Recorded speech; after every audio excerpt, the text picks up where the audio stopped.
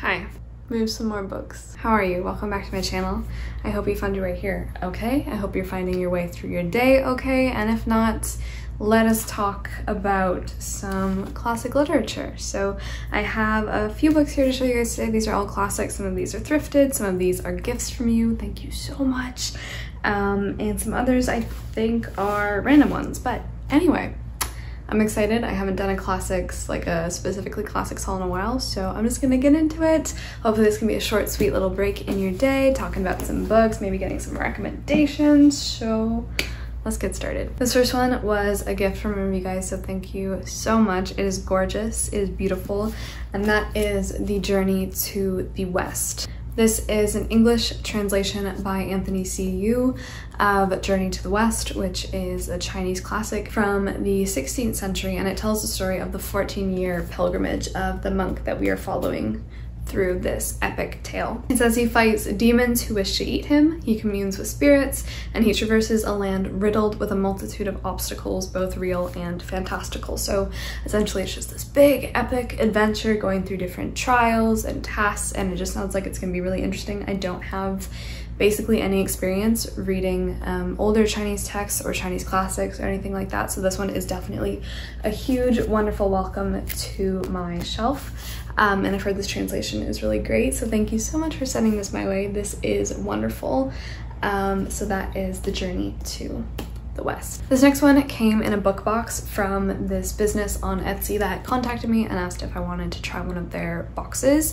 It's like a book prescription box, and they pick books that they think you will love. So for me, they gave The Italian by Anne Radcliffe, which is wonderful because I haven't read this yet. This cover absolutely kills me, but I read The Mysteries of Udolpho by Anne Radcliffe a couple years ago, really thoroughly enjoyed it. So the Gothic is one of my favorite genres, my favorite things ever, so I have no doubt that I will love The Italian so much more. So this one is a bit different from The Mysteries of Udolpho, and it has everything about Anne Radcliffe's like gothic, grimy disgust that I love, because it says that it's filled with thwarted lovers, ruined abbeys, imprisonment, and dark passages with an undercurrent of seething sexuality, and presents us with a cunning villain. So the villain in this one is a monk, the infamous monk Schedoni, and it's just full of like this darkness, this haunting atmosphere, and this very like pervasive gloom that Anne Radcliffe just loves to create. She's like her own fog machine, her own gloom and doom machine, and I love it. So I cannot wait to read some more Anne Radcliffe. I would love to do like a whole gothic thing in October maybe, so maybe keep an eye out for that, but that is The Italian. I know you guys are gonna yell at me, but I found another edition of Rilke's Letters to a Young Poet at a thrift store I was recently at, and of course I had to pick it up because this one is an edition that I don't have, although I do have this translation. This is by MD Herder Norton, so I do have two of these now, but this one was just really, really beautiful. And I have a whole bunch of editions now. This is one of my favorite books ever. Absolutely love. If you haven't read it, I think you would do your heart and your soul a favor if you did, because this is Rilke sending letters to a young boy who's writing to him, asking him if his verses are good, how do I become a good poet, and this boy is going to the same military school that Rilke attended when he was younger and that he eventually left. And so Rilke answers. He replies in letters, in a series of letters over a number of years, and he starts to develop his philosophy and his view on life and art and solitude and love and human relationships and nature, on literally everything he just expounds upon in these letters, and it's wonderful. So much of like who he is also embodied and brought to life in these letters. So yeah, I can't speak about this enough. You guys know that though, so I got another edition. Next, this one popped up in my P.O. box. Didn't have a note, so I don't know who this is from, so please let me know who I am to thank ever so much for sending me To the Lighthouse by Virginia Woolf. Maybe you heard me say, did I say this in my bookshelf tour or somewhere, that I wanted to read To the Lighthouse. That's kind of what I wanted to read from Virginia Woolf, just because To the Lighthouse was kind of the book that I heard from her first that existed, and I've kind of been thinking about it since then. So this is the really stunning Penguin English. Penguin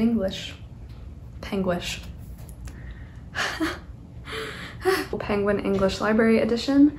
and it says it is an extraordinarily poignant evocation of a lost happiness that lives on in the memory. I really don't know, I don't have a good idea at all of what this is about, but I'd kind of like to keep it that way. This one's nice, short and sweet. I know we follow this family. I think they're on a vacation on the Isle of Skye, and some things happen. That is that one. Thank you so much, whoever you are. This next one I also found thrifted, and the little blurb on the back, because it's a Penguin classic, they come with a little like one-line blurb. It says, "The sea goddess has ruffled me, stripped me bare of my loved ones." Definitely gave me a lot of Odyssey vibes, and I just was really excited to pick it up because I never heard of it before. So this is it Eagle's Saga? I'm not sure if it's Eagle's Saga? Eagle's Saga? I don't know. So this is an Icelandic saga that recounts the tales of a warrior and his adventures. I believe there is like a duel with a Norwegian king and all of that exciting stuff. It tells the story of the long and brutal life of the 10th century warrior poet and farmer, who is Egil, or Egil, or Egil. So he does a lot. He travels many different places. I think it's kind of about him coming to life, coming into his own, maturing from like this youthful warrior kind of mindset, but then he becomes very wise. Like I said, there's like this running, I believe, years-long feud between him and the Norwegian king. I also know that he fights for the English king in the Battle of Scotland. I just thought that now that I've read the Poetic Edda, I would love to read some more and some different, you know, Icelandic stuff. So that is the saga. This next one was a gift from Mary at Mary Among Stories for my birthday. Thank you so much, because this is another Gothic tale that I've been wanting to read for quite a long time. So she gifted me Zofloya, or The Moor by Charlotte Dacre. So this one is set in Venice in late 15th century, I believe. Yep. And this is like the judgment of Satan on our protagonist, who is this girl named Victoria. So she is kind of getting her life judged by Satan. So it's this huge tale apparently of like betrayal and lust and murder and sin and stuff like that. So Victoria is born, and she's a super spoiled young girl born to a family of aristocrats. But then I have no idea how she gets either kidnapped or just whisked away or held in some period of captivity, and from there she descends into like the underworld of criminals. And apparently Satan is either like her mentor or just her guide. Kind of sounds like a reverse Inferno kind of situation, which is really interesting. But from there she kind of has to work for him and stuff like that, which just sounds crazy. I also really love the discussion here, because like I was talking about with the Italian, the back actually says that like she starts to portray Victoria in here as kind of like an Anne Radcliffe character, but then eventually she moves this character, this kind of like heroine, to a level beyond Anne Radcliffe, and then even beyond Matthew Lewis's monk of Ambrosio in that Gothic tale. So she becomes this figure of vice that's even beyond like Schiavone or Ambrosio and stuff like that. So that's just so interesting. But I also know there's a lot of things that were very much kind of cast aside and seen as a taboo when it was published, because a lot of like her transgressions, Victoria's transgressions, is present and presented through her attraction and either relationship to her servant, who's also a woman. So I'm just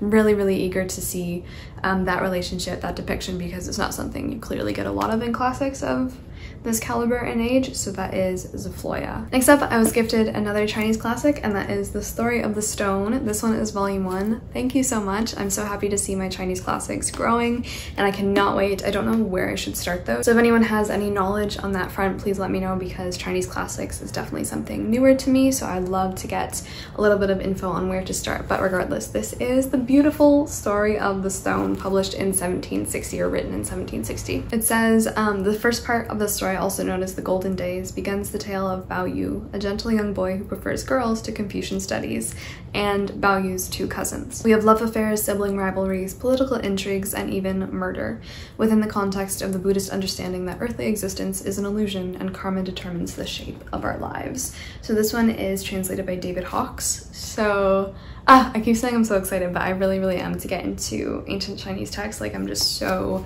enamored and just so ready to read this. So this first volume is actually quite long. It's almost 500 pages, but then again, like, the journey to the West is also quite long. So anyway, if you know where I should start, please do let me know, because I would love to do maybe either a read along or conduct a reading vlog or something like that, because this is something I'm kind of just like learning that I'm so in love with, so yeah. Then we have Pygmalion by Bernard Shaw. This was given to me by Linda. Thank you so much. Very much looking forward to reading Pygmalion. This is one I haven't heard too much about. This is a play, if I haven't already said that. It's also a play that I know next to nothing about at all, so quite excited to get into this. I've never read Bernard Shaw at all, so that is Pygmalion. Also for my birthday, Kira gifted me this beautiful edition of also one of her favorite classics, Emma, because she said she couldn't resist. Look at this cover. Oh my gosh. I don't know what edition this is. Oh, this is the Illuminated Classics edition, if you're wondering, but it is just gorgeous. I love it. I think it's perfect for this book as well. I also read Emma a few years ago, but I'm so happy to have it in an edition where the print is definitely a bit bigger than my Wordsworth one. But if you've never read Emma by Jane Austen, we're following Emma, and she takes it upon herself to essentially be like the matchmaker of everyone in her life who she meets, but she kind of disregards the fact that she's terrible at this matchmaking and more often than not causes strife and trouble and discord rather than peace and love and harmony. Just kind of follow this atmosphere that Jane Austen has created. It's extremely funny. It's just great. So thank you so much, Kira. Really happy to add this like really gorgeous edition. This one was also in that book box that I got sent. So this is King Solomon's Mines by H. Rider Haggard.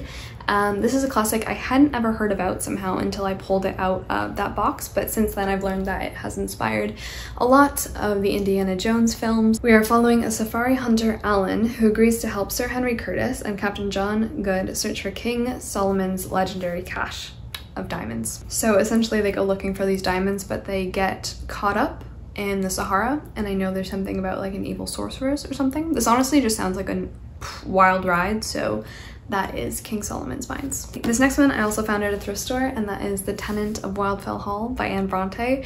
I've been seeing a few of my friends pick this up recently, so it got me excited to read some of Anne Bronte's work. Again, this is another classic I don't know too much about, but I kind of want to keep it that way. Kind of how I like going into classics, but I know we're following this girl named Helen, and it follows, I think, like the disintegration of her marriage. So she leaves her husband to essentially like kind of protect herself and her son, I think, because I believe her husband is an alcoholic, and then it follows her living at Wildfell Hall, where she is the tenant, and I think she starts to kind of make a living for herself out of art, which is really exciting. The last few here, Linda also sent me, thank you so much. She sent me the monograph that Rilke wrote on Auguste Rodin while he was staying in Paris, and studying with him and learning so much from him. So I've yet to get my hands on this in my lifetime, although I've heard so much about it. Sounds so dramatic, in my lifetime, but I'm just so happy to finally have this, his little thing of observations and what he's talking about with Auguste Rodin. So this is Rilke like talking about his work and his influence, like Rodin's influence, and what he's doing and where he's living, and like his philosophy on life. Rodin was a huge inspiration in Rilke's own life, and he wrote a lot of poetry while he was staying and working with Rodin in Paris. So I'm beyond excited to read this, pick this up, and just see Rilke like probably gushing more than not about this man who influenced him so much. All right, and finally, this is wonderful. This was also in my PO box. I believe that this is from Martin, so thank you so much. And you sent me the Penguin Classics book. This is the Penguin Classics book. This is the beautiful cloth bound like catalog, essentially, that pretty much goes through every single Penguin publication ever. It tells you a lot about different like collections and stuff like that. Like, it's just absolutely beautiful. Like, look, we even have one on ancient China so that I can kind of have a little look through and see. This is just so cool. I didn't even know that this existed, so thank you so much. It is gorgeous. It is beautiful, and then it tells you a little bit about each, maybe a little bit about the cover design, why they chose it, and it just essentially lets you know what's available in all the categories and what all they've published. So thank you so much. This is wonderful, and besides that, it's extremely beautiful, so thank you. All right, so that is the classics book haul for today. Yeah, I'm excited. I don't know which one I'm gonna read first. I have so many books that I want to read now, like it's actually ridiculous. I think at this point maybe I should just do like an updated TBR video and then let you guys maybe decide in the comments, or like vote for whichever one, or I could do like a comment randomizer. I don't know, I just have so many books to pick from now, but thank you guys so much for watching. Let me know what other videos you would like to see or anything like that. So until then, ciao.